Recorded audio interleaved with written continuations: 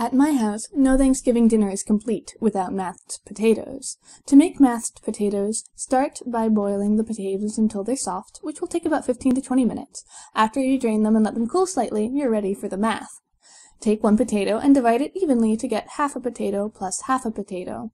Then divide the halves into fourths, and the fourths into eighths, and so on. Eventually, you'll have a completely mashed potato that looks like this.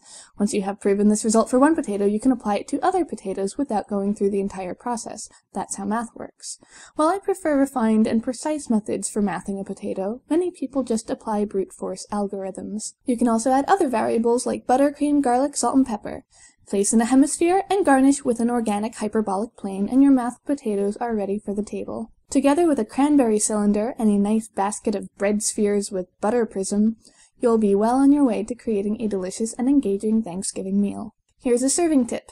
When arranging mashed potatoes on your plate, it is important to do it in a way that holds gravy. If you just make a mound, the gravy will fall off. It's best to create some sort of trough or pool, but what shape will maximize the amount of gravy it can hold? Due to the structural properties of mashed potatoes, this can essentially be reduced to a two-dimensional gravy pool problem, where you want the most gravy area given a certain potato perimeter. When I think of this question, I like to think about inflating shapes. Say you inflated a triangle. It would add more area and round out into a circle. And then, if the perimeter can't change, it would pop. In fact, all 2D shapes inflate into circles. And in 3D, it's spheres, which is why bubbles like to be round. And turkeys are spheroid because that optimizes for maximum stuffing.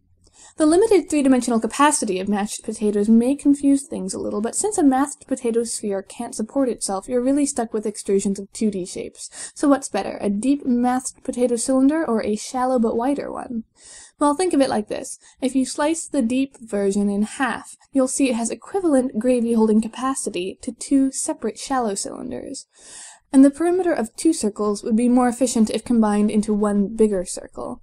So the solution is to create the biggest, roundest, shallowest gravy pool you can. In fact, maybe you should just skip the mashed potatoes and get a bowl.